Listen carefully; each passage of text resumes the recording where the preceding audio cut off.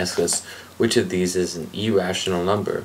Keep in mind that if you see a decimal, it's only irrational if there is no repeating pattern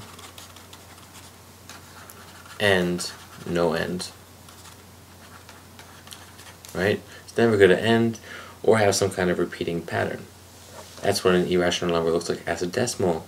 However, as a square root, a number is irrational if the square root of a whole number, right? I'm running out of room here. It's irrational if the square root of a whole number is not a whole number. Is not a whole.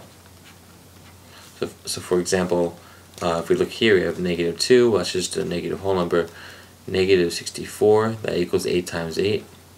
Great. 3.14, dirty trick. They're trying to represent pi there, but in fact that's just approximation. So here is the square root of 56. That's my answer. And if I wanted to check, I can plug numbers in close to it. So, for example, 8 times 8 equals 64. 7 times 7 equals 49. And this number falls between 64 and 49. It's somewhere in there. So anyway, that means that that's an irrational number.